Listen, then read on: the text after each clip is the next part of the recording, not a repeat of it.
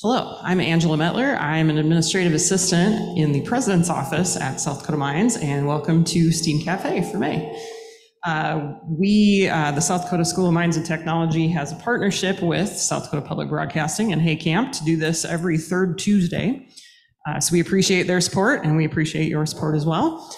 This event is being live streamed on Zoom. So those of you who are attending virtually, you will have a chance to ask questions of the presenters at the very end. If you have any questions, go ahead and type them into the chat function or the Q&A, and we will ask them live at the end. And those of you here in person as well can participate in the Q&A. So without further ado, Dr. Donovan and Dr. Kellar.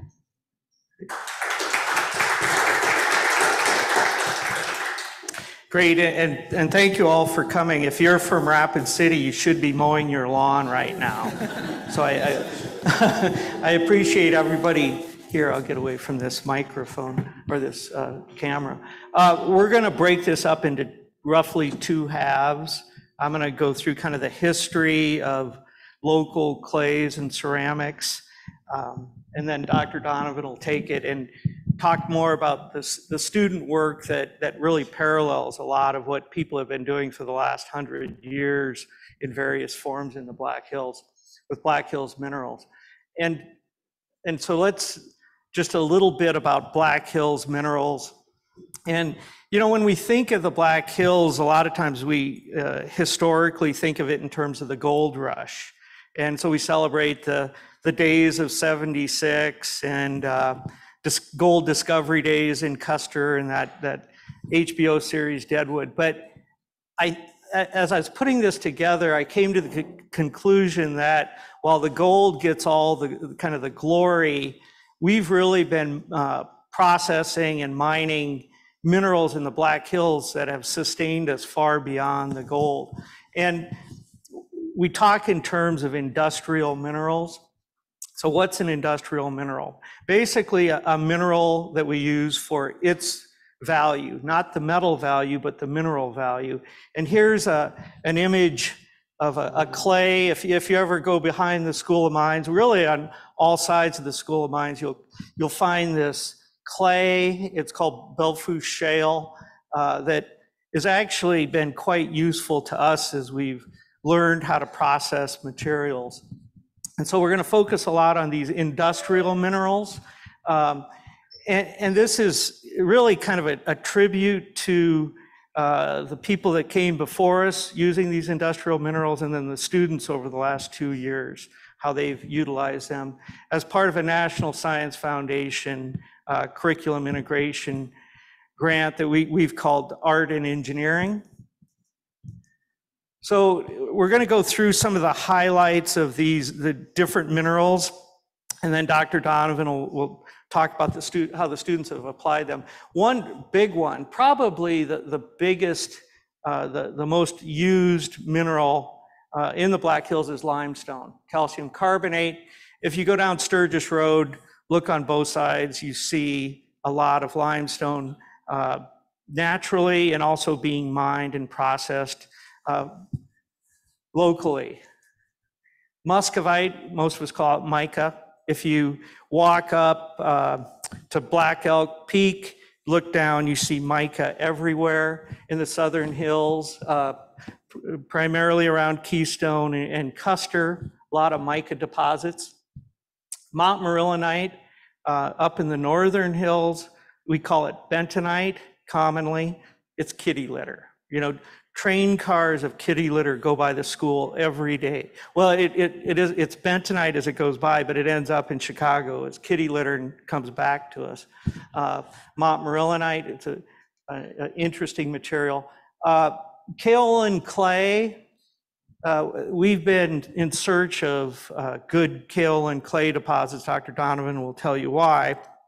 And a little more scarce, as we'll see, than these other materials. And we found some along Skyline Drive, Hogback, and along M Hill. The geologists have been great saying, first, you know, why do you care? And then they'll get a Google map and circle this spot and say, go look here. And we found some along Skyline Drive and M Hill.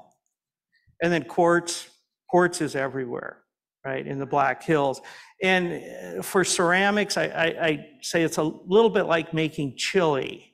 You need some basic ingredients, and these are kind of the basic ingredients, and the combinations that we're going to put them together will influence the final product. But the Black Hills is beautiful because they're all there. You just have to find them. And feldspar, once again, the Southern Hills, there are world-class deposits of some of these minerals, particularly feldspar, world-class. It's in the pottery literature, they talk about Custer feldspar. It's very famous. And of course, some of these other ones as well. And then that image in the last slide, I call it wild clay. And that's basically kind of a feral clay, if you will. That it's a Duke's mixture of a lot of these different minerals. And as I noted, the shale deposit, that Belfou shale, is all around the school. And it's kind of it's a nuisance mineral because of how it reacts when you're trying to build construction. It's really a nuisance. I'm sure the construction people in the new mineral industries building could attest to. It's just not a good construction material, but it has some interesting clay properties. So some of these minerals have been, like I said, have been mined and processed for a long, long time. Some of these companies, I'm sure if you're local, you'll can relate to them. Limestone, Pete Lean and Sons, 1944. They're still going strong today. Mica, up outside of Custer, Pacer Corporation started in 1978, still going strong, producing mica. Montmorillonite, that kitty litter material, two big producers that near Belfouche and some into Wyoming. Huge bentonite deposits. You can see bentonite performance minerals over 90 years. I couldn't find an exact starting date, but they've been around a long, long time. And that Custer feldspar, the notable Custer feldspar, Pacer produces both a mica product and a feldspar product. And that feldspar goes out, train cars to New York to make Corelle dinnerware. Pacer's been around since 1978. So let's focus a little bit on the production using different minerals. And by far, the biggest consumer is cement, and I call it a limestone-based ceramic. So if the base material is that limestone.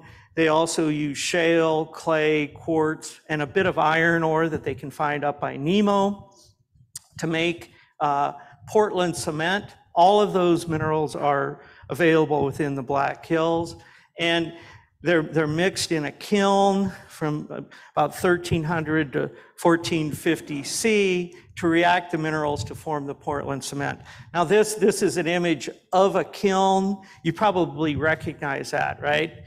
Going down Deadwood on West Chicago Street there, the cement plant, huge kiln. So the minerals start at the top and react under high temperature and come out as what they call clinker, which is a base material for Portland cement.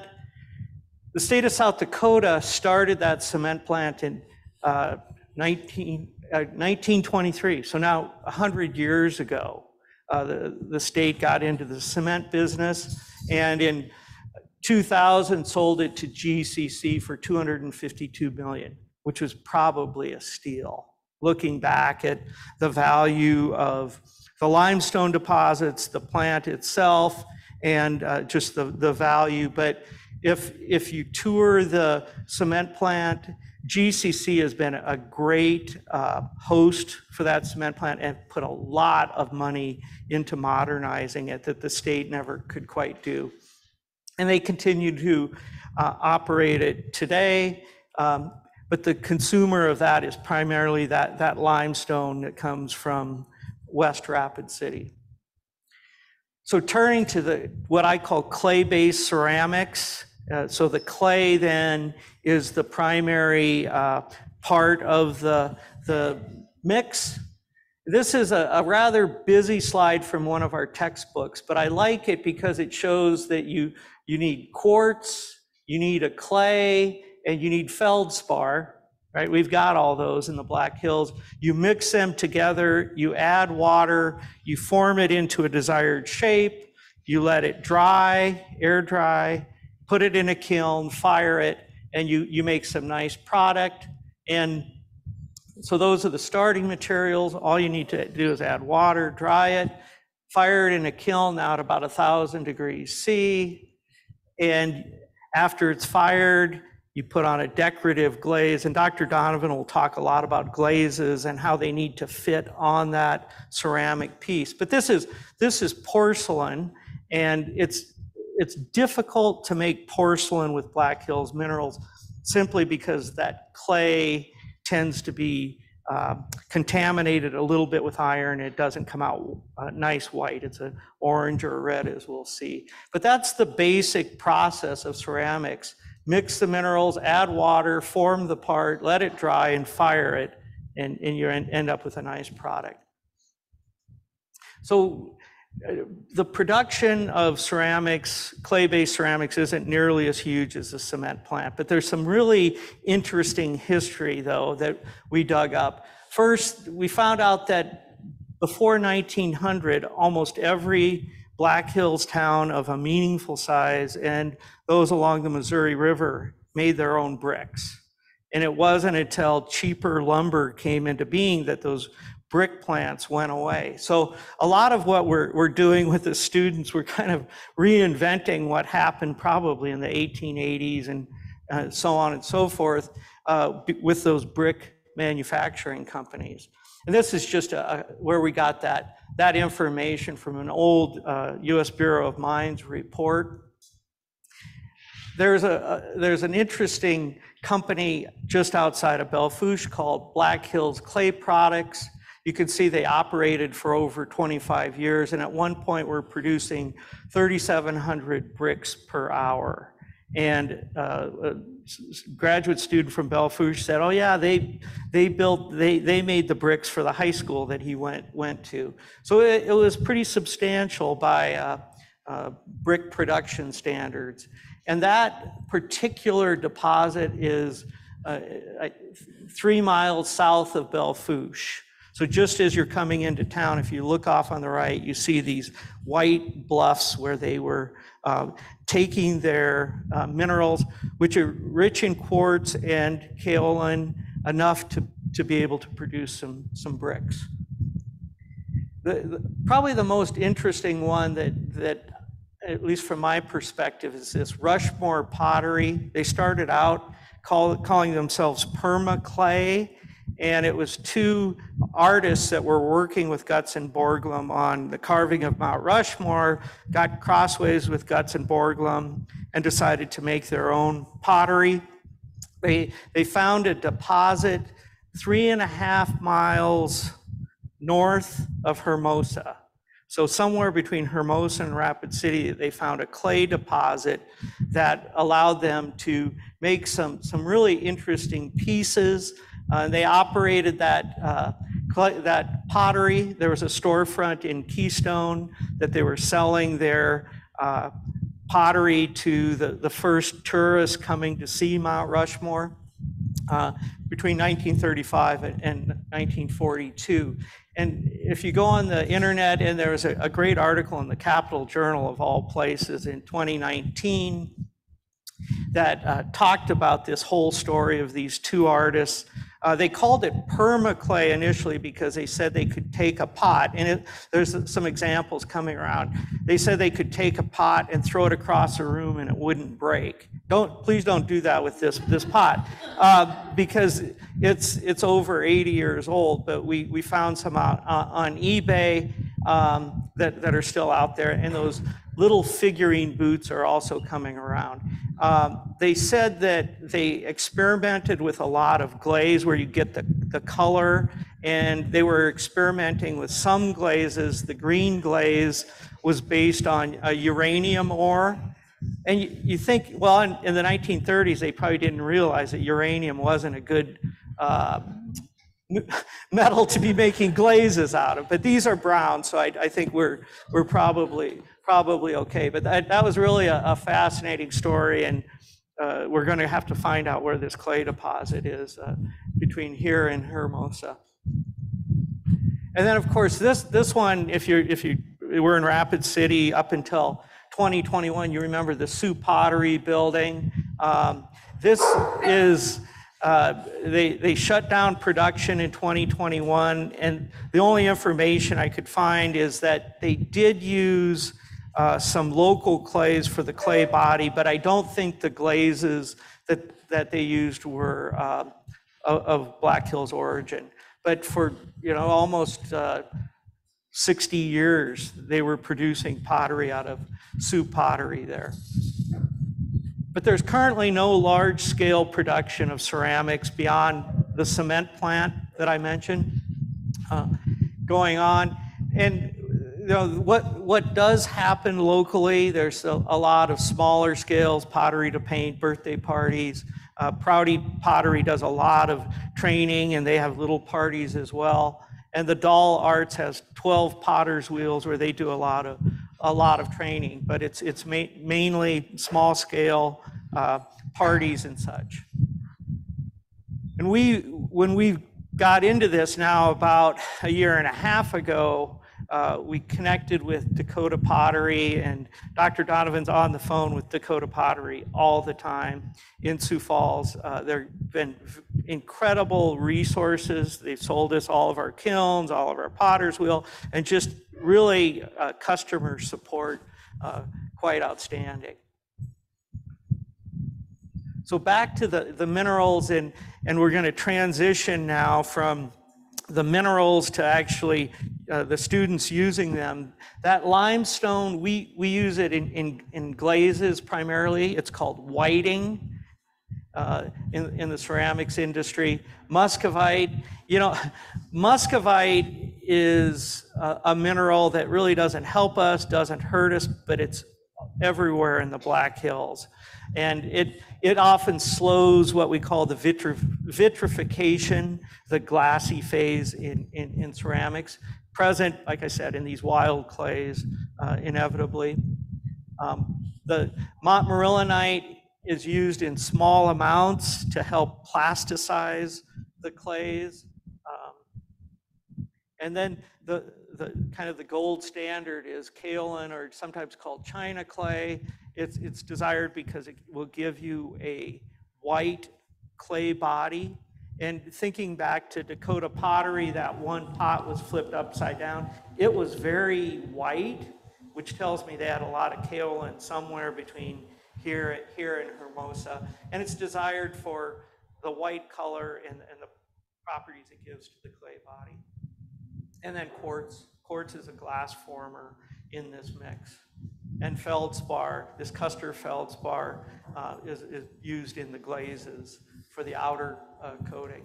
And then the wild clay can be mixtures of all of these above. And that's really what this shale behind the school, it's a wild clay that has a lot of montmorillonite, a little bit of kaolin, quartz, and feldspar. So with that, we'll transition. Dr. Donovan will start the second half talking about the products from the students. I'll position myself over here so I can hand these off. So as Dr. Kellar had kind of already alluded to, one of the big motivating factors for us and really this shift to using what's in our backyard is a new National Science Foundation program, and we've named it Art and Engineering. So it's been a pretty great program that we've had. It's focused in, NSF has a lot of different divisions. This one is specifically in improving undergraduate STEM education, and so it's focused for our students. Some of the big components were modifying labs. So as you can see, we've literally gone into our backyard, brought things into the lab, and I'm going to talk a little bit more about that. We've also just started on Fridays a ceramic extracurricular where students will come and do different clay forming with us, and then also glass. We just opened a glass blowing facility. Along those same lines, one of the new courses we just offered this spring was Met 300, and it's applied glass and ceramic engineering. So we spent some time talking about the ceramics in the hills, but then we also spent a month working with glass, melting glass, and actually doing some glass blowing as well. The big theme with this was to incorporate the idea of art and engineering into our curriculum. Another big component, which has been pretty awesome, is to have an artist in residence on campus. So we do have a professor who teaches art, but we have an artist just looking at the curriculum and seeing where can we be creative in terms of finding opportunities to introduce art into this. So the big goals from this were creativity. Hand in hand with creativity is innovation. If we can be creative, we are being innovative and looking for new ways to approach ideas, problems. Collegiality is another thing, as you're going to see as I present here soon. There's a lot of teaming that goes on. The other big thing is not just collegiality in our students, but across campus. This grant, we used 3 different departments came together to make it a possibility. Entrepreneurship and then student retention are some big goals from this grant. So big picture, what we're trying to do with the grant. I spoke briefly about all the different courses. There's even more than this. These are the big ones that we've started integrating into. Met 110 is the intro class. I really want to focus kind of on the last 2, the Met 300. That was the new class we offered. That was the one where we did have an artist come in, do a glass blowing with our students, walk through how glass behaves through different temperatures. It was a really good experience for the students. On the right-hand side here, we have the young lady on the left-hand side. She's actually teaching a pinch pot, a forming technique to our students. She's our artist in residence, Professor Mitchell. And then on the bottom, she's actually interacting with high school students within South Dakota as well. So we're getting out into the community a little bit too, but she's been a key component of that. What I really want to focus on though, and the rest of this talk will focus on, is our Met 352, which is our junior design course. It's gonna have components from both the spring 2022 and spring 2023. So everything you're gonna see here is a lot of work our students have done. So when we start a design project, we kind of have to give them a big picture idea of what they're going to be doing. So we said you're going to be doing earthenware, ceramic pottery, and we also, for spring of 2022, we said it has to be 100% Black Hills clay. And so that was one of the parameters we set. We're a little luckier with our wild and feral clay. We can tame it with some science, which is nice, and that's what we do. We gave the students about 5 buckets the first year, 6 the second year, but we also gave them chemical analysis information. We did that with an X-ray diffraction characterization. So what this does is it gives us atomic and molecular structure of a crystal. So Dr. Kellar spent a lot of time motivating all the different minerals these come from. This tool is really nice because it gives us both those minerals, but also elemental data. We also told the students they need to we literally handed them rocks and said, make something with it. And so they had to do the processing, the crushing, the grinding, all the way from a rock to a product. And so this is kind of a big picture on the bottom left-hand side where they literally had buckets and then they had to take it into the lab, crush it, grind it, get their hands dirty, and then add water to make a clay body or a ceramic body. And then this on the right-hand side is a press mold, moldings used throughout manufacturing. But this was one of the groups. I just kind of wanted to talk a little bit. So the 2 we really focused on here were the stoneware and the red clay. That's what we were able to make with what we have in the Black Hills. So that's what the students really focused on. The one big thing I do want to point out is with our stoneware, if you look at iron oxide, it's a little bit higher at 9.5 for that red clay. We see a lot of red clay around here. It's that iron giving it that color. The other fun thing about iron is it can act as a flux. And when I say flux, it'll lower the temperature, and we'll talk about firing these in a second and how that iron starts playing a pretty important role. So some other design considerations we made the students, this is a class, so they had to write up a report. And the big thing we told them is we need to be able to reproduce what they did for their final product. Also, a healthy competition always seems to be good between the students. I think the most interesting thing between both springs is sometimes competition can get a little cutthroat. The most amazing thing I saw was it really wasn't. It was amazing how much each team talked to each other, because there was one group, they were trying to froth float something, so trying to get it to separate. And the other team's like, nope, spent half a day doing that, not a good idea. Where if it was competitive, they would have just let them like float it for another week, right? But no, it was really good to see how all the teams talked and collaborated, even though it was a competition. So here's just some examples of products from those. When we assessed it, we did it based off of a couple different things. So product difficulty. If you look at on the right-hand side here, we've got Grubby. Hopefully he's familiar to everyone. This is what he looked like before he was fired, and then we had the glaze put on him here. Dr. Kellar, I think, is handing those around. The ones in the middle are fun. These are ocarinas. I kind of want to ask, who knows what an ocarina is? Oh, that's exciting. We did not know what ocarinas were. They're a musical instrument. So that was in the middle. They 3D printed with polymer, and I'll talk about that. And then another group, they made a pot, and so for a planter. So the theme is there had to be some like school of minds, school spirit. But just looking at it from a face value, you can see, especially as Grubby goes around, there's a lot of overhangs, his hat, his bill, his nose, right? He's got a nose like me, it's quite long. So actually making this was quite challenging for difficulty, compared to the one on the left-hand side where we've got some squares and there's some slab buildings. So there's, difficulty there that we talked about, execution of piece, how good does the piece look, and then creativity as well. So these are all things we wanted to include in there, and that's really where we started, introducing that creativity. How innovative can you be with your design? So one of the big things we promote in design is design methodology. If you work in science, there's a hypothesis. The big thing I really like to talk about with this for students, though, is this is a roadmap. This helps us get from that box of rocks or that bucket of rocks to a product. And so when you look at these, usually you start top bottom. Here we're going to start left and top left, so clay formulation. As you can see, you work down through these. We have iterations here. So the first one would be about where we're at the sub 100 micron. The cool thing about these is once you lay these out, you can start seeing it's not like peanut butter and jelly, right? We get out the knife, wipe it. You can actually wipe the peanut butter on. You can actually do multiple things at once. So for this group, what they did is they had one person in the lab. They were breaking up the materials. They were testing to see what's happening when we're breaking them up. Are we losing silica in the process? We had another student, they were working, theirs was rolling out a coaster and stamping it because they wanted to mass produce. So they had one student in CAD on a computer doing that.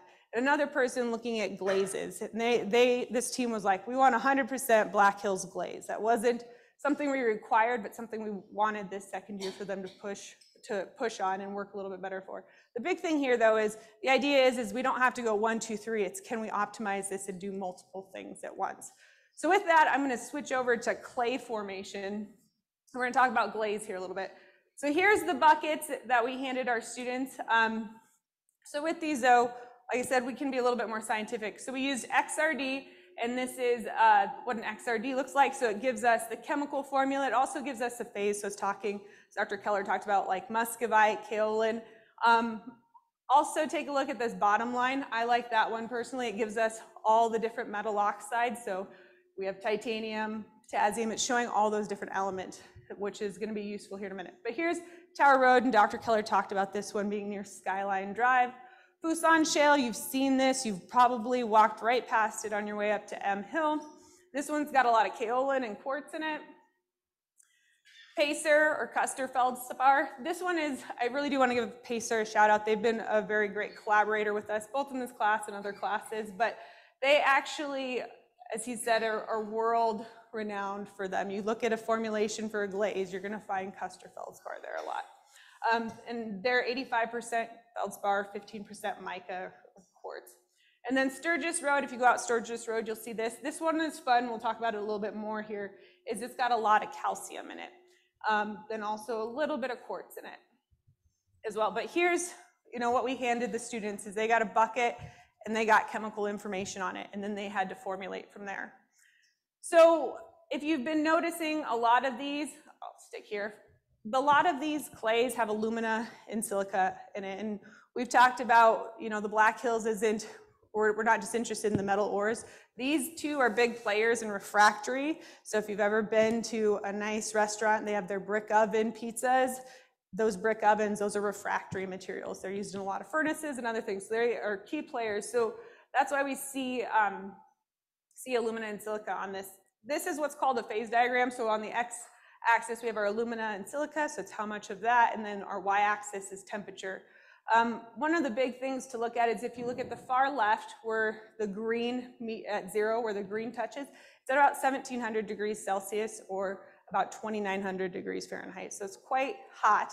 One of the unique points on this is at about 7 to 10% silica, we see what's called a eutectic point, and that's where we go from liquid to a two-phase solid. And that's a really unique point, and it's something we're going to take advantage of when we talk about glazes for sure, because a glaze is a ceramic coating on our clay body, and so it needs to melt before our clay body melts. So leveraging that chemistry is pretty important. So just walking through what we have here, I've taken the XRDs from the previous slide and named them. So we have Tower Road, Fuson Shale, Pacer, and Sturgis Road. Now what we're going to do, though, is we're going to start looking at their chemical information. So here we have silica and alumina. So if we look at this on this plot, we'd be left roughly to the right-hand side, right? We're 70%, well, sorry, left-hand side for you guys. So it's on to the left of that eutectic, though, but we're still quite high in temperature. So this is a great clay body that we've seen. We look at this one, we also have silica and alumina. We're to the left of that eutectic for this one. Also another great clay body. For feldspar, we don't have quite as much silica as we've seen in these other two, but what silica is it's a glass former. So you look at through the glass windows, that's silica, an amorphous silica. This is a great glass former. Sturgis Road actually doesn't have a lot of it, small amount, and we're going to talk about why that's important, but it is another glass former.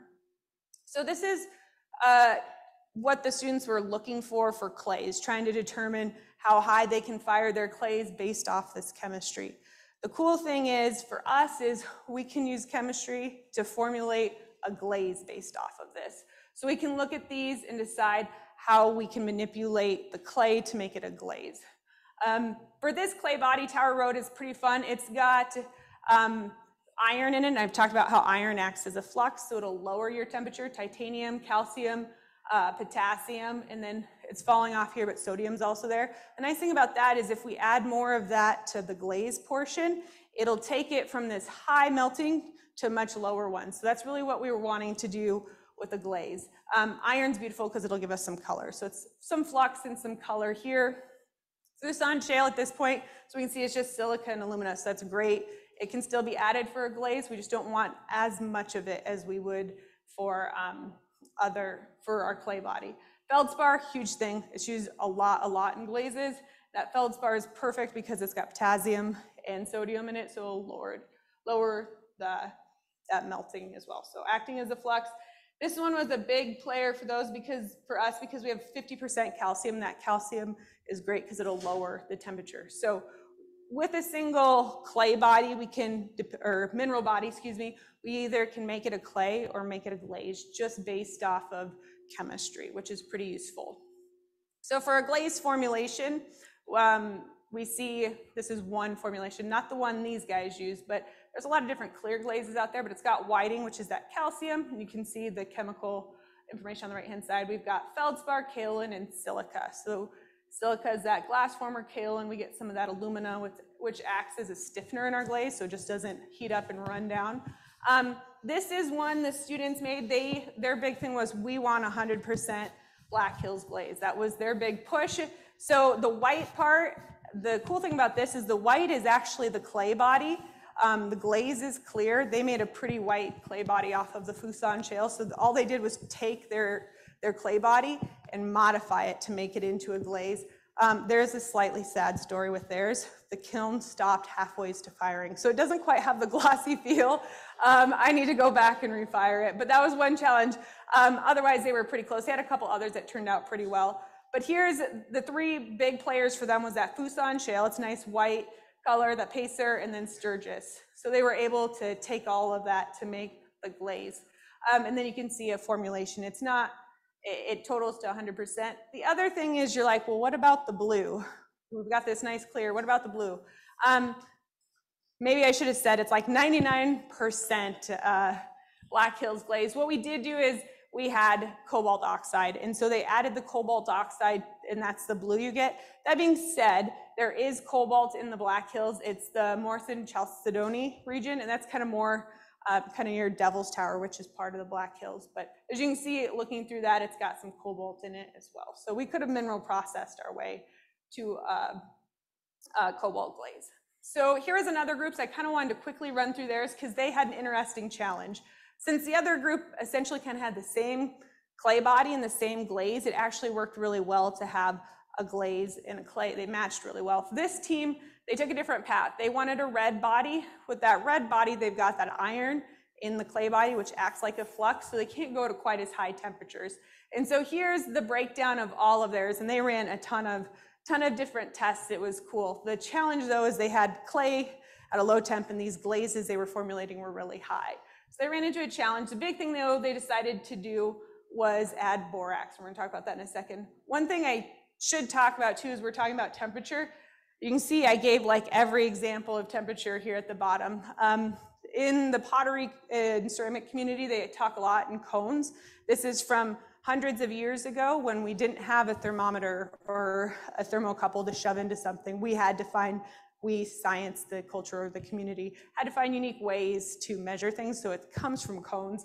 A lot of us still think in Fahrenheit, and then I think a lot of us in STEM think in Celsius, so cover the gamut. It's been interesting because I'm thinking in Celsius and programming in Fahrenheit, and that's about the only two languages I can speak, and I don't do it very well. But you'll see a lot of cones talked about. So one thing we did just from that rendition to this, we added borax. And so on the left-hand side, I didn't bring this one in, but they should be passed around here soon. We've got, for the first one, they've added 32% borax. It's got a nice glossy feel to it. Glazed 2, once again, they added that borax. So everything is still Black Hills except for the borax. The borax has boron in it, which is like silica, and acts as a glass former. So these are some of the products. The white one was a commercial glaze. They wanted to use that as a baseline. And this one on the far right-hand side, that's their number 2 glaze. So it's got a kind of nice purple hue to it. So just quickly walking back here, one of the other big components we talk about with design is iteration, and you can see these feedback loops. One that we did with the students was one of the students in this group, he really wanted the metallurgical engineering sword on there. The challenge we ran into is when you go to 3D print it, who here does cookie cutting at the holidays? Sometimes you get some nice imprints. You look how tiny those letters are, we start losing resolution, and the students were having problems with the stamping, so they had to go back through and find another way to do that. So that was the bottom one that they did. So just kind of iterations of the students going through and learning what does work, doesn't work, and trying to find a solution for those. Before I get too far along, Dr. Kellar's done a great job of talking about the history and all years, even beyond what's happened in the hills. Ceramics have been around for a while, so what are we doing that's different, I guess, or a little bit more? How are we pushing this? Well, 3D printing is a nice technology, and so one of the cool things the students did is we have both a polymer or plastic 3D printer. We also have a clay 3D printer, and so if you look in the top left, you see a white looking, this is also another ocarina. They made one in CAD, and then what they did is, you can see the white one, the one right below it is kind of a bluish one. They 3D printed it, and that's how they made the molds then, is they made a plaster mold around it. This is called a 2-part mold. So great use of technology there. And the bottom part, this team, this is pretty cool. They used a clay 3D printer or a ceramic 3D printer. The cool thing about this was we also talked about mass production. How do we manufacture things? It takes quite a long amount of time to make the first one, and it's an amazing piece creatively. The ones on the bottom, they can make them in about 8 minutes. Both sides, it's 2 parts, and you have to put it together. So in terms of mass manufacturing, that's not too bad. So it was kind of interesting to see both teams make this. The other thing they did is, if you have a musical instrument, it's probably important to tune it. So they also used, apps to help tune it, which is pretty cool. Quickly, I did want to include this. Last year we had a team that made shot glasses, and since we're at a nice brewery, I thought that would be good. But you can see the different issues they ran into. So the first part was just 3D printing. trying to figure out how do we get the shot glass out of the mold. I think the second one, which is the plaster mold iteration, version 2, they're like, we're pretty close. And I'm like, I'm going to be upset if I go to a bar and I don't get a full shot. So we got to go back and rethink this one because I'm going to be an unhappy customer. So just learning, the different iterations, because we have the right volume in plastic or our 3D printed one doesn't mean it's going to come out that way. This one was super fun. It's 3D scanning and 3D polymer printing, and they use that to make a mold. Here's an example of a scanner. So you place an object, and then the scan goes around it. Actually, a lot of us have these on our phones now. Most phones have the technology to be able to do a 3D scan. We did one of Dr. West, and I promise we did not decapitate him to do this. We had a nice handheld one. And Dr. West will hopefully hold this with him, but it's actually a really good resemblance of him. He was not injured in this, but he was a little surprised to see his mug on a mug for sure. One kind of interesting thought that came out of this, and it's slightly a sidestep from the clay, but it brought into an ethical question of, all right, we have Dr. West's mug head, right, in a scan. Think of what is our responsibility with this. I think there's probably 5 or 6 Dr. West mugs in circulation at this point. So if you find one, Dr. Kellar was able to find some pottery on eBay. I don't know that we can find Dr. West on eBay yet. I'm keeping my eyes open. But in conclusion, the Black Hills contain a wealth of industrial minerals that have enabled a rich history of ceramic commercialization, and Dr. Kellar did a great job walking through just the history of the hills, which is awesome. For us, it's been 2 really great years in terms of integrating this component into our 352 class. We've seen so much innovation and creativity from the students, and it's amazing. We leave it pretty open-ended in terms of they can make whatever they want. Clearly, I don't think Dr. West maybe would have said yes if he would have known his head was going to be floating around. But, they came up with some creative things. The other thing that's been fun, too, is seeing the ocarinas, I think this year were something that caught us off guard, but even they're making the same item and the products look completely different. So it's in completely different forming processes. So it was interesting to just see that process unfold. Students learned a lot about the crushing, the grinding, classifying. So some groups were wanting really fine, and what they found is as they started grinding, they were losing key components along the way. So a lot of learning in that way. Also, the students had access to a lot of tools and got to use a lot of different tools. So they got to see X-ray diffraction, learn how that works, and leverage it to optimize things. Another big thing is we had a lot of special topics because we teach on an every other year cycle. So it was great because we had different faculty come in and lecture on special topics like minerals, rheology of the clays.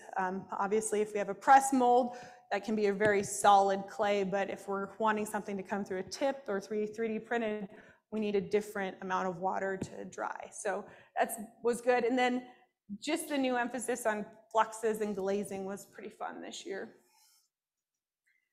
And next steps for us with the program, because we're here talking about the program, is really more community engagement. This summer, we're going to be doing a workshop with high school teachers on not just clay bodies, but also glass and some metalworking as well. So engaging with the community, both teachers and artists.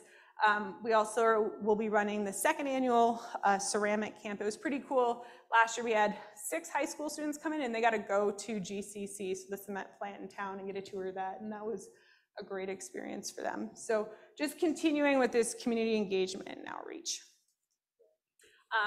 Some acknowledgements for this is the National Science Foundation for our grant, and then we've talked a little bit about the other departments, but some other faculty here, and then just a lot of community and company support. We couldn't do a lot of this without Pacer donating materials.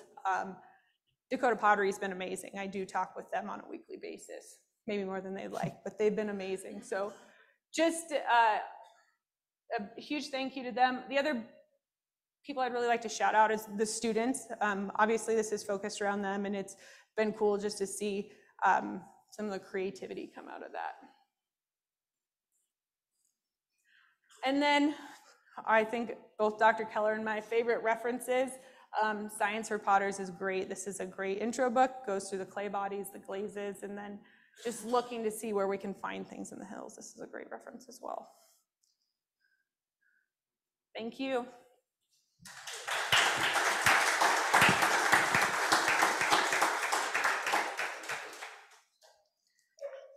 Yes. Hey, Rich.